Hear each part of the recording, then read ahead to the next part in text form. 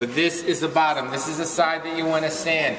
There is a little pencil. I still have a little pencil mark. You want to sand it till there's no pencil marks. Sand it till you get this feeling like one piece of wood and you don't have any pencil marks. So I have a little tiny pencil mark. Creation.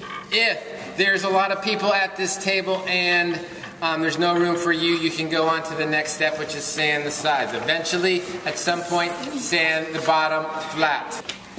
That's your goal, to get it feeling like one piece of wood. Perfect. So put it in here. Sand. Don't sand with used sandpaper. Sand. You keep sanding until that feels like one piece of wood. You want to sand the pencil marks off. If you sand the pencil marks off like this, it takes a long time. Don't sand them off like this. Sand it a little bit at a time. So stand there.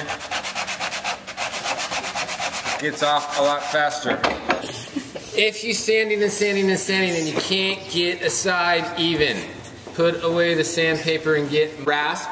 Put it in the vise. Get the mama rasp. If you file this towards you, it's going to chip on this side. So only file it in a forward motion, and that will get it so it's flat. If you do happen to chip some, that's what you're going to have to sand later. So once you get it so it's flat, so you don't feel any bump anymore, then you can sand it to make it smooth. So remember to file it toward you, not away from you. Don't to the in, toward the center. Then you will sand. To get rid of the scratches, sand to get rid of the scratches. Feel it should be smooth everywhere before you move on. If you have cracks in your project, where two pieces of wood get nailed together, you could have small cracks. If you have cracks, this is how you fill it in. You think back to the memo holder. You get sawdust. Eventually you get sawdust, but first a little glue. Then don't go to the sawdust. If you go to sawdust right now, it's going to make a mess. You want a dry paper towel. After you put the glue, wipe it off. Then you're going to go to the sawdust and sprinkle it in. Don't sand with your sandpaper. Hair in there. Brush all the sawdust off and bring it back to your table. You want to get sandpaper from the used sandpaper box. If you use your own sandpaper, it's going to ruin it. So we use one that is already ruined.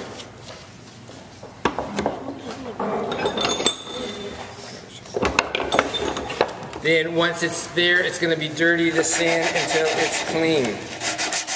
Once these are all flat, then you go on to the next step. If you haven't sanded the bottom yet, sand the bottom. Next step is you want to round over all the edges. That's the least you want to do. If it's even, don't round the edges over yet. You want to get files. These files take a little bit off. We want to round it before we sand it. If you just sand it, it's going to ruin your sandpaper. So round most of it. You do not want to round the bottom. We want to leave that flat. So you're going to round that corner, that corner, that corner, then sand over it. You can use the smooth file or the small rasp to do that. So each one of those will get off a little bit. All the edges will be rounded. So round that all over. This is the least you want to do. Here are some examples if you want to spend some time to make it look better, what you could do.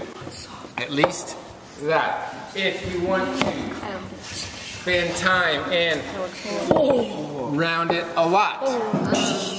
Instead of using just the smooth file, you would use the rasp. This will take off a lot of wood, but it will make it rounded. Then you'll sand over it. If you're going for a like a circle. That's using the rasp, but not rounding it, but just kind of taking out part of it, then sanding it with smooth. What we're trying to do is get rid of all the edges, and I just went around this with the big rasp. So I call that my Flintstone bank. What's it called? Is that what it's called? Flintstone. Then we have a bunch of these round files. If you want to do designs for the edges, you can go around and do that. When you use these, it's going to be rough when you're done. So when you're done, what do you get minus points for if anything's rough? So as soon as you're done filing, wrap the sandpaper around the file to smooth out all of the cuts that you plan to do if you're doing different designs.